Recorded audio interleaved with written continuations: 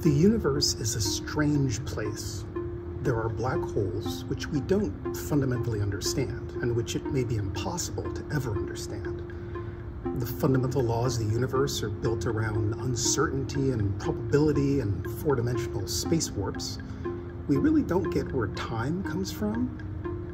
And some people like to take the milk of other animals, put something in it to make it get moldy, wrap it in wax, put it in a cave for a few years, and then eat it.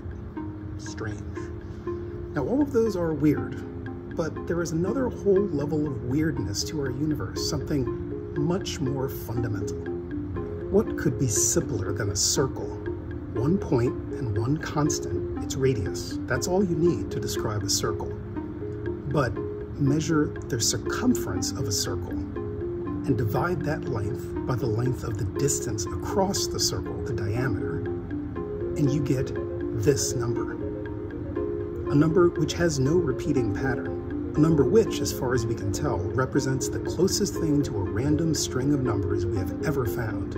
You can calculate it, as much of it as you want, but you can never predict by looking at one of its digits what the next digit will be. That's pi. It's been the introduction, for many of us, to the wonderful world of mathematics.